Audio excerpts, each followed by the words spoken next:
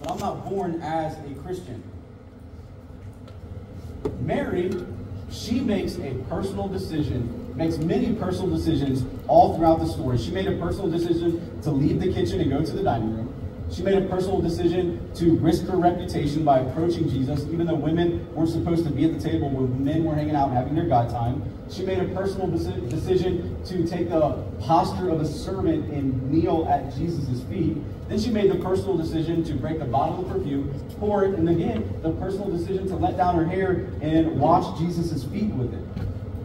You've got to make a personal decision to trust Jesus. Your mom can't save you, your dad can't save you, your grandpa, nobody. I can't save you, your pastor, nobody can make that decision for you. It's a decision that you make. So the question is, have you made that decision? Have you personally trusted Jesus, asked him to save you from your sin and repented? It's as simple as asking Jesus to save you from your sin and to take control of your life. But that's a personal decision you have to make. No one, living or dead, can make that decision for you. True conversion is always personal. Secondly, it's passionate. Now, when I say passionate, don't think about romantic passion. We're not talking about like the sort of love or romantic passion. That's not what passion it doesn't always mean that. The word passion means a willingness to suffer or to sacrifice. So to suffer or sacrifice for someone. Mary, we see it here. She's passionate about Jesus. Doesn't mean she has this romantic inclination towards him, but it means she's willing to sacrifice and suffer because he's Lord. What did she sacrifice? Well, we just see this bottle of expensive perfume. What does that really mean? Like we have no context for that in America in 2024. So she had this perfume, again, it was worth 300 denarii, which would have been about 1 year's wages. So we're going to say, conservatively, just to put it in our language, we'll say this was worth $40,000. That's conservative, okay? Like a bottle of perfume was worth $40,000. Why was she rich? Only rich people are going to have a bottle of $40,000 perfume, right? Not at all. So what happened in that day was when a girl got to a certain age, her dad would give her a gift. It was called a dowry or a bride price. And then that was hers to keep. It was something of tangible value that she had. And then when she would get married, parents would arrange marriages. And then when they would get married, she would bring that item, that value, whatever it was, into the marriage. Sometimes it would be cattle, sometimes it would be money. And I believe what this was her gift that her dad gave her. It was this bottle of incredibly expensive perfume. Now here's where we learn some details about Mary.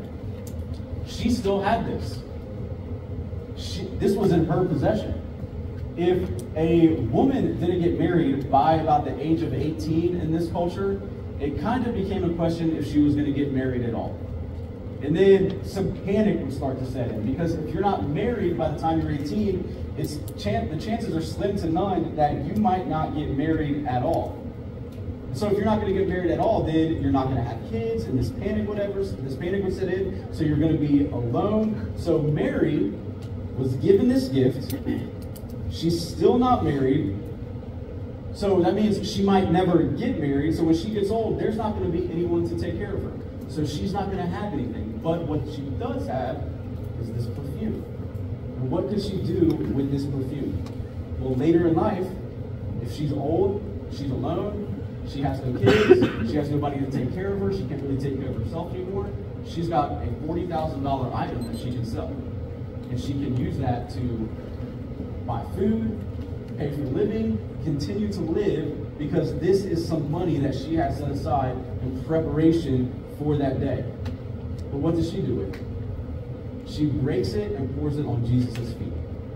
What Mary is saying here is that Jesus, my financial security, my retirement, my wealth, my bank account, my riches, everything I have, none of that is worth anything compared to knowing you.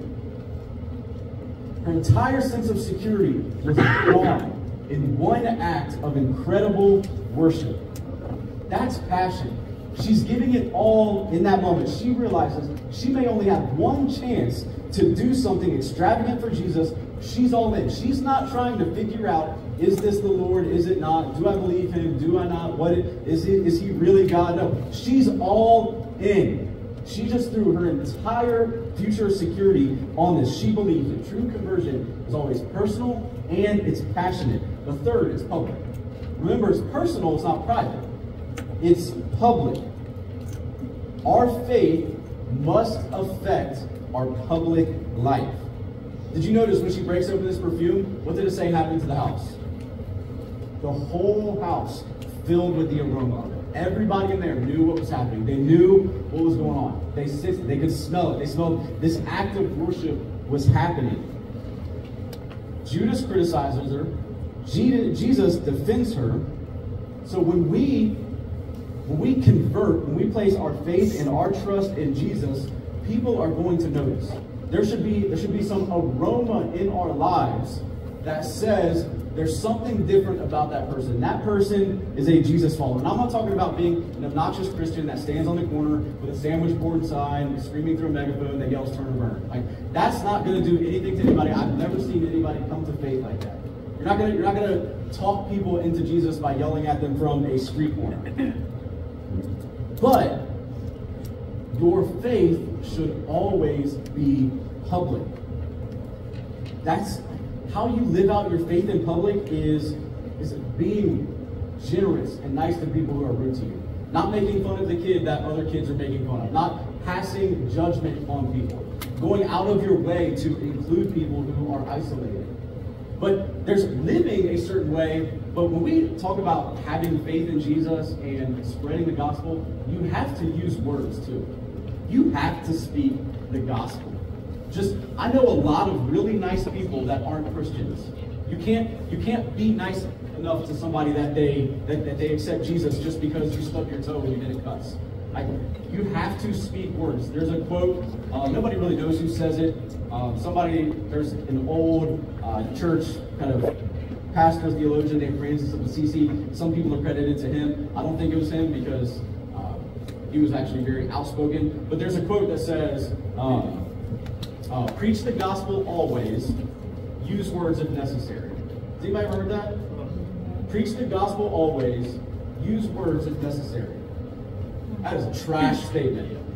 That's like saying feed the poor always, use food if necessary. If you want to feed somebody, you've got to use food. If you want to point people to Jesus and have them know Jesus, you've got to use words. Here's what I want to say. We're going to do a little participation right now. If you are saved, you know you've given your life to Jesus, I want you to raise your hand. All right. This is a beautiful picture of boldness right now. You can put your hand down. Because I want you to understand that living for Jesus is going to be tough. It's not always going to be easy. And if you won't raise your hand in here, when I ask you that question, what makes you think you're going to be bold out there? Your faith is personal, but it's not private. It is public. I've been now, I think, to 13 countries. I've been all over the world. I've been blessed to travel a lot. Got to see a lot of things. And just a few months ago, I was in Morocco. Love Morocco, beautiful country, incredibly nice people. But when I landed in Morocco, I got off the plane, went to the airport, and in the airport, there was a currency exchange kiosk. So I walked over to this currency exchange kiosk. I took my American dollars out, slid them under this little thing to this guy behind the glass, this nice, very nice Moroccan gentleman. He took my dollars, looked at the exchange chart, pulled mine aside, and then handed me back Moroccan dirham, is what they call it. So he handed me a bunch of dirham. That's conversion. When you take something old, give it to somebody, and they convert it into something new.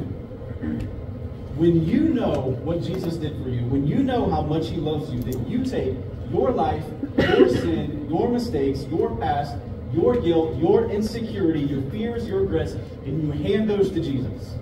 And in return, Jesus gives you everything. He gives you love, grace, mercy, forgiveness, and a place in his family. He wants to take your old life, convert it, and give you something new.